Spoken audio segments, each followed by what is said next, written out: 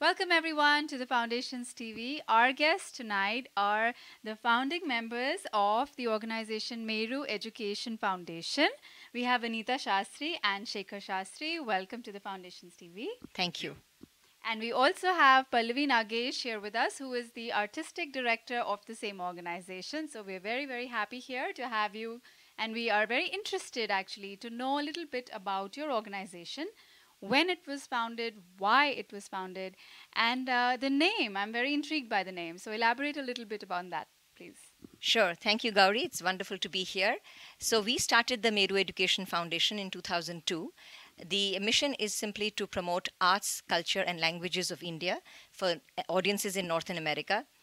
The word MERU and the name that we chose was short and small for the American audience again.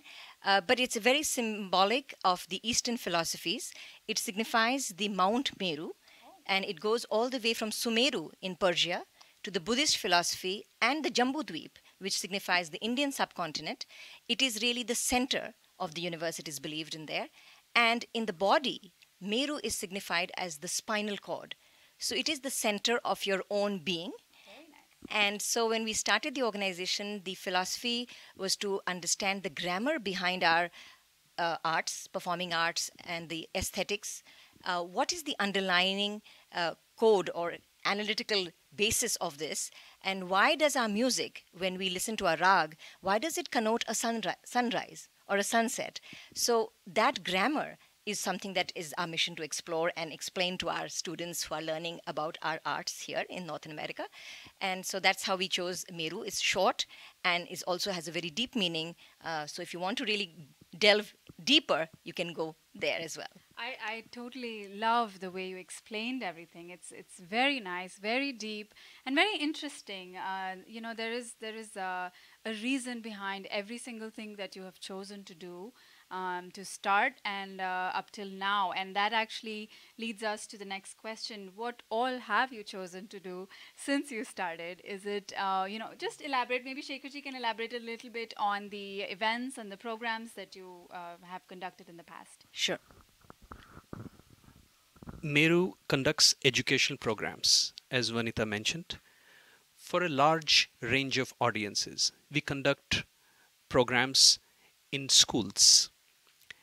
In Massachusetts, in New Hampshire, we have conducted teacher training on how to teach topics related to India, the arts, culture, and languages, as Vanita mentioned. In addition, we have prepared modules that have been taught, that are being taught in university and colleges as well. And for popular audiences, we take the core of Indian culture in a form that is very engaging and entertaining. Excellent. So there's two different things I'm hearing.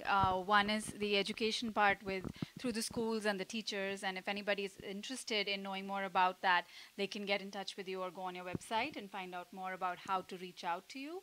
And also there's some entertainment aspect. So I believe there has been an event which I remember Ragrang attending. I remember attending that one.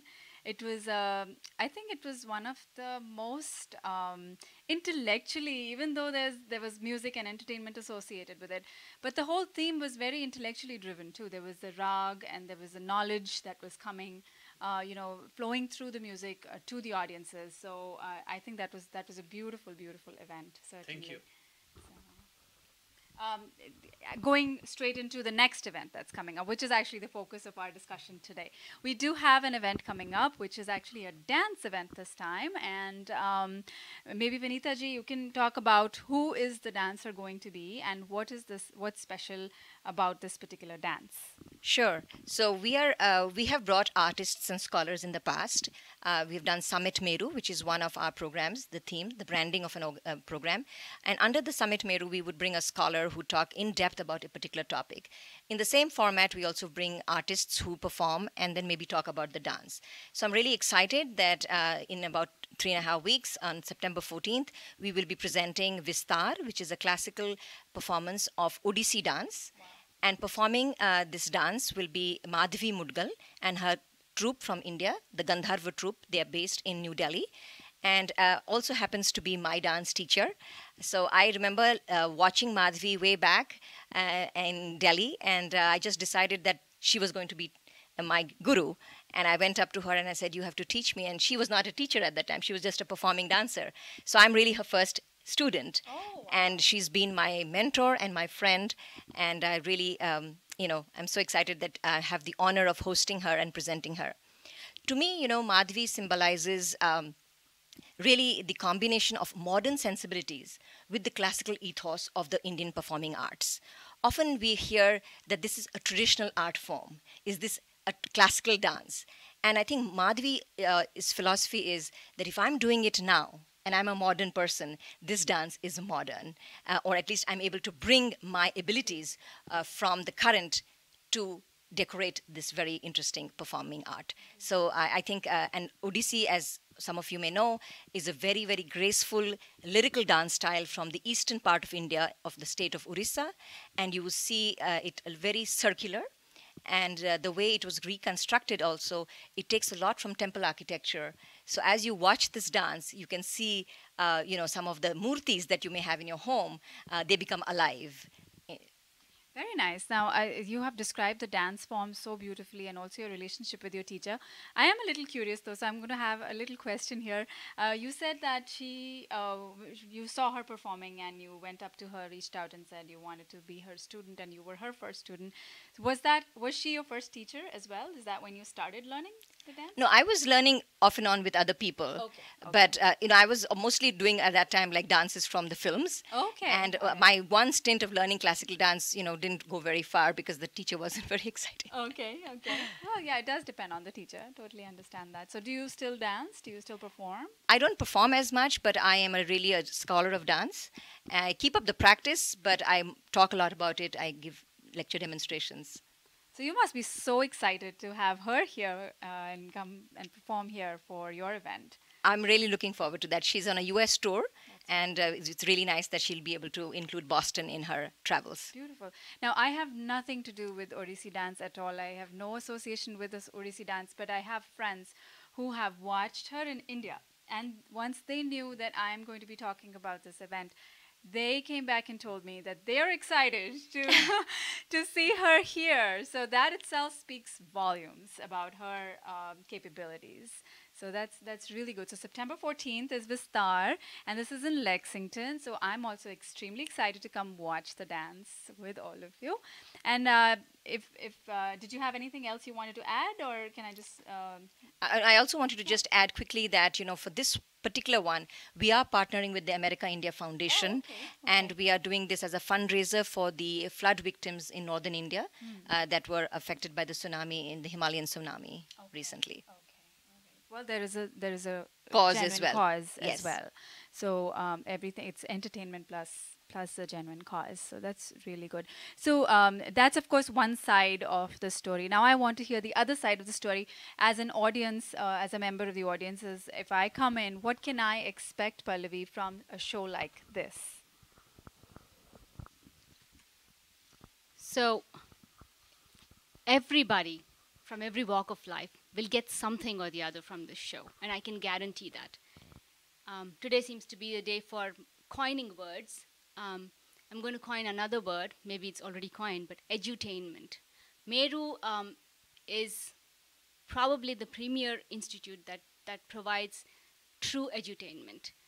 It's entertainment with a nuance of education in it. And like Vanita said, we have Summit MERU, which has brought very many programs that both entertain as well as educate. And you brought up Ragrang. As the producer, one of the producers of Ragrang, I can say that although a lot goes into producing it, a lot comes out. We are so fortunate to have such an educational, entertaining diaspora here in Boston. And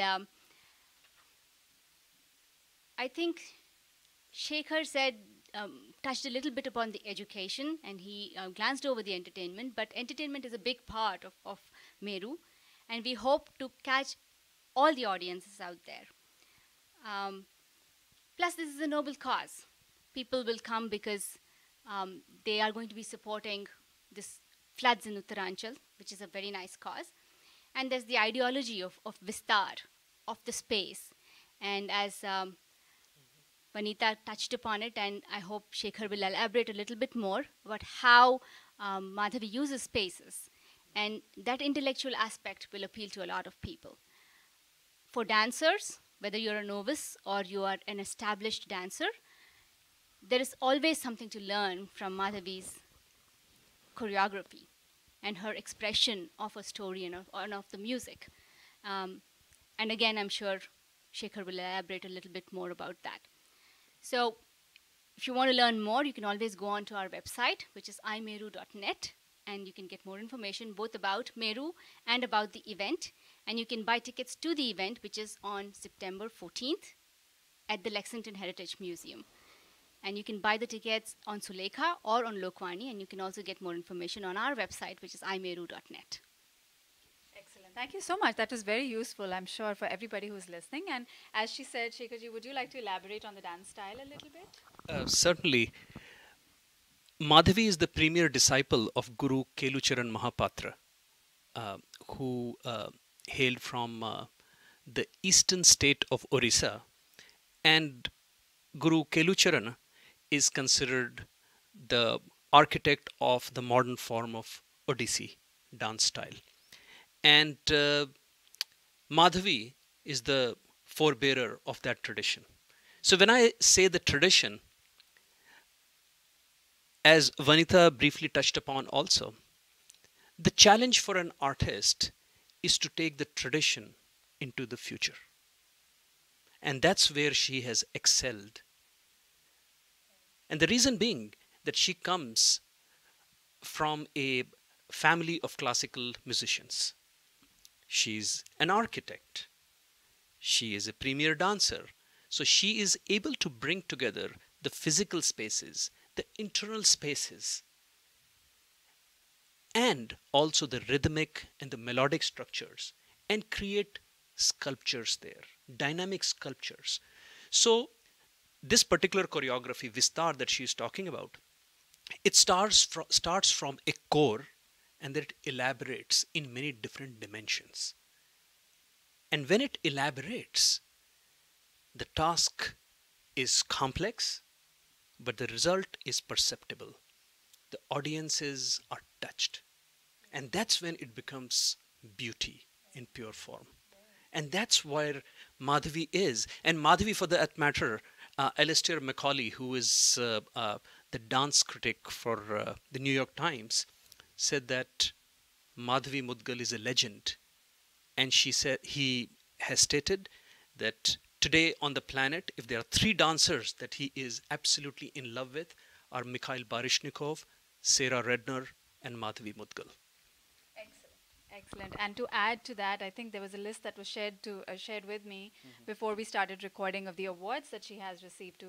All the substance that we've shared today through this interview is also attested by the number of awards she has credited to her name, including the Padma Shri and the Sangeet Natak Academy Award and the Chevalier de l'Ordre awarded by the government of France. So that's very, very commendable. And it's very nice to see that MERU Education Foundation is bringing such an accomplished artist here for the Boston audiences. So this is really, really nice. So did you want to add anything, Vanita, before we end? I just wanted to thank you, Gauri, for hosting us and doing this. I also wanted to Shekhar's point that she has now actually trained a whole set of dances. So really taking the classical form into the future, because there are many dancers you will see in the troupe. So it's not just a solo performance, it will be actually a group performance. So, and when you see classical dance in a group setting, that dynamic impact and that aesthetic experience, I think, will be something which is breathtaking. And I invite you all to come and be part of this event on September 14th at the National Heritage Museum. I would like to also add that I knew Madhavi uh, for some time because her father was my music teacher. I learnt music from him, and I used to see these Odissi performances.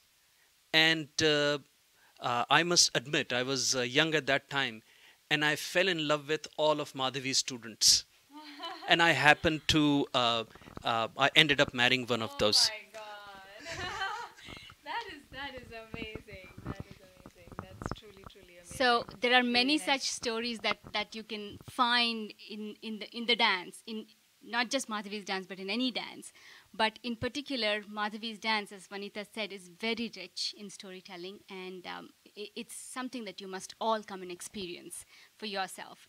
And I'm going to throw in one little challenge. Both Vanita and Shekhar touched upon the fact that the choreography emulates temple architecture.